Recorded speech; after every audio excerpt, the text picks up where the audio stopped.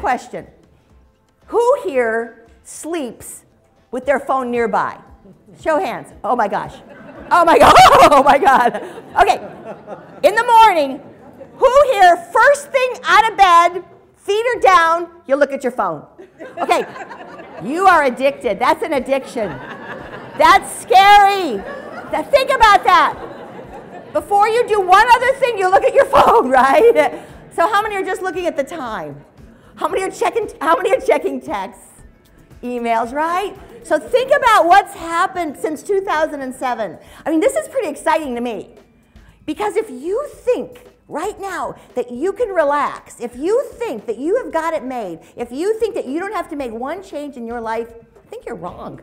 I think you're wrong. Look what that 2007 iPhone has done to the way we communicate, to the way we do business, to the way we tweet if we're at the MGM Grand Hotel to get our picture up on that thing. I mean, I think it's crazy, right?